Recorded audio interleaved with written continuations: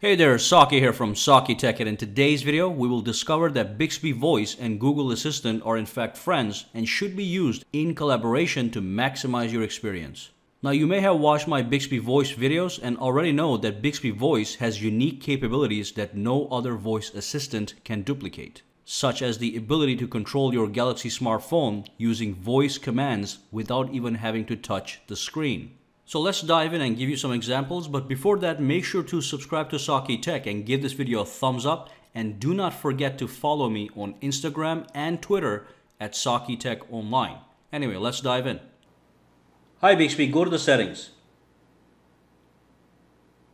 Okay, here are the settings.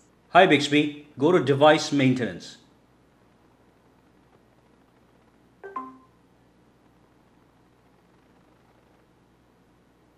Hi BIXBY, fix now.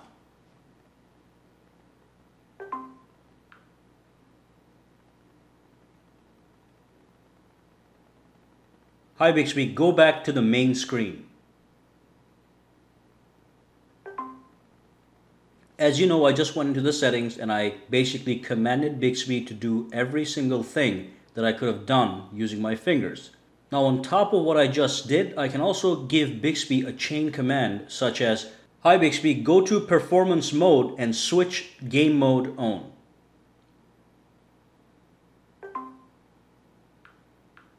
Okay, I turned it on. Hi BIXBY, go back to the home screen.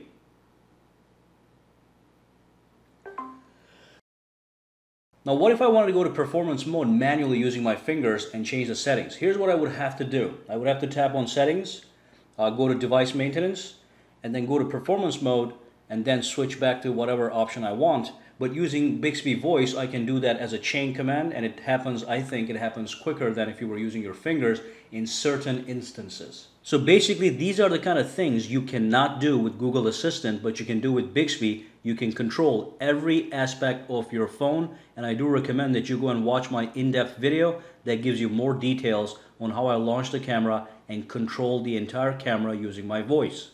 Anyway, Google Assistant and other assistants like Siri are extremely limited on actually controlling the interface of your smartphone.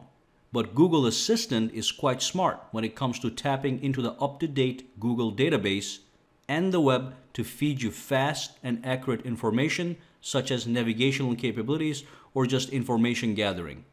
Alright, so let's take a look at Google Assistant, and this is going to be an example on how Google Assistant is better than BIXBY in information gathering and giving you accurate, up-to-date information.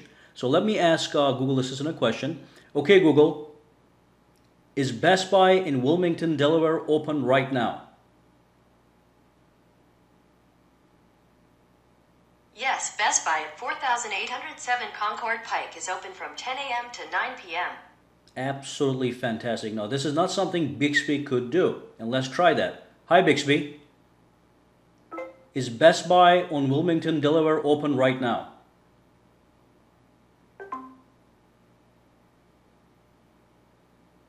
Here's what I found. So as you can see, BIXBY in this scenario, even though it did find me a link that I can tap onto, it was not as quick and accurate as Google Assistant as far as fetching real-time information goes.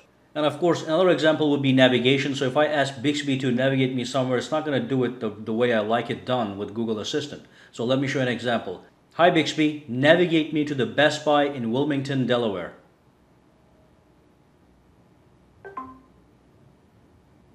Okay, it's 9:06 p.m. As you can see, that did not work properly. Now let's do the same thing with Google. Okay Google, navigate me to the Best Buy in Wilmington, Delaware. Okay, Best Buy.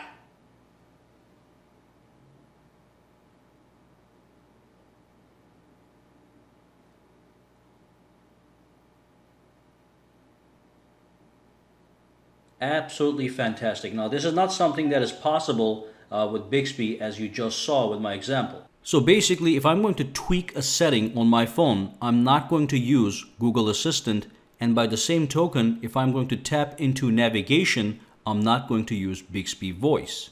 Again, here's some examples of what I'm talking about. Okay Google, set the phone to vibrate. Opening volume settings. Okay, so as you noticed, I just said that and it took me to the actual settings instead of actually doing what I told it to do. Now let's try the same thing with the BIXBY. Hi BIXBY, set the phone volume to vibrate.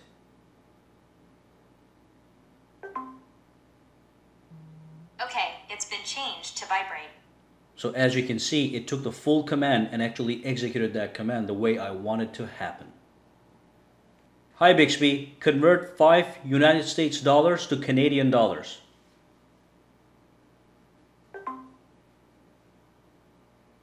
Let's select the unit you want to convert from. Alright, as you can see, that did not work properly. Now let's do the same thing with OK Google. OK Google, convert 5 United States dollars to Canadian dollars. 5 United States dollars equals 6 Canadian dollars and 32 cents. Fantastic. So basically, I don't think there's any need to pit BIXBY and Google Assistant into a versus battle. If anything, you can combine their strengths and use them for maximum benefit.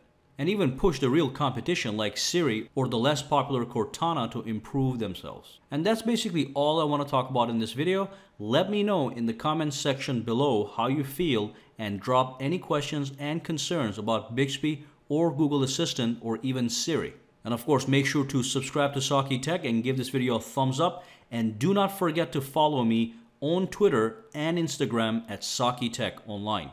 Have a fantastic day.